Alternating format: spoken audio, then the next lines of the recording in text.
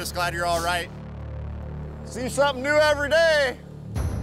Racing to build a massive pile of pay dirt to keep both wash plants fed has backfired on Parker's crew. Trying to keep up with Brennan in the 750, he throws the loads in so quick, so we kind of get ahead of ourselves and try to drive as fast as we can, but obviously just a little bit too fast, so.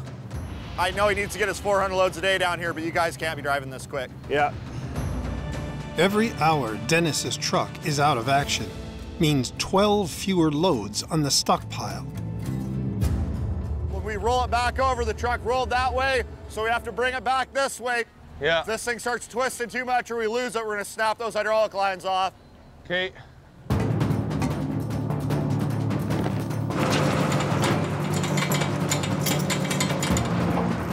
Dennis's rock truck is articulated. Okay, I'm in place, Mitch. So when the payload flipped, the cab stayed upright. You guys watch out when this thing hammers down, might go flying.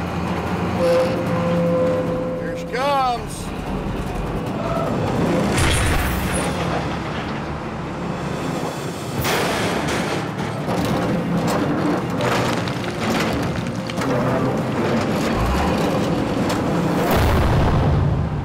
Nicely done.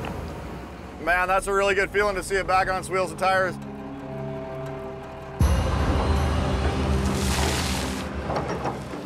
Dennis, having that rollover in the truck, it's really screwed my day over. It's gonna drop my numbers pretty significant here. Oh.